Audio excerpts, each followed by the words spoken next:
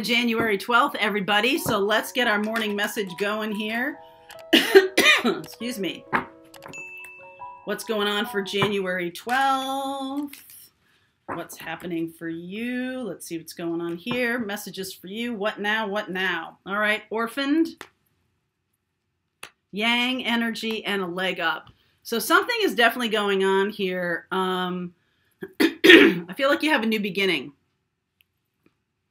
And because of what happened to you with this person, I feel like you're going to be much better at this new beginning. What I mean by that is you've already gone through some tough stuff. So this new thing that you're coming into is going to be easier for you to handle.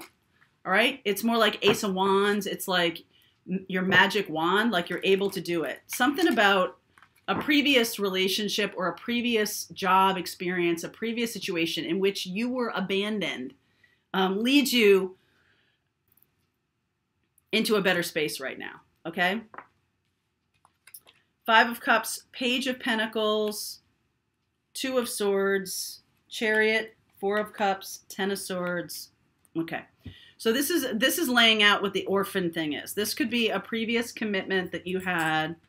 And I feel like even though you got dumped, okay, that's what it's showing me here. The orphan card, Five of Cups, and the Page of Pentacles. Boy, did you learn something from this. And at first, you learned to close your heart down, okay? But there was a purpose for that, all right? You needed some time to yourself. There was a purpose for that. So now you're moving forward, okay? Now you're like, okay, I'm out there. I'm ready. Yang, Ace of Wands.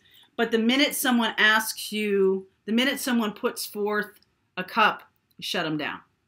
Okay? So this is your lesson right now is about being single or what lesson have you learned? Have you learned the correct lesson from this situation? Have you learned it's not about shutting people down. Okay? What's the actual lesson here? The Knight of Cups in reverse there, shutting people down. Six of Pentacles, Seven of Wands, and the Hermit. So it seems to me that Six of Pentacles and Seven of Wands, this is about power and control, okay? And so you might have felt blindsided by this situation, really blindsided. So now it's like, that's never going to happen to me again. So you turn into this hermit and you resist all of these newcomers. You resist all of these new people coming in or new opportunities. I see Taurus, I see Cancer, and Virgo. Okay, so there's new things on the horizon here.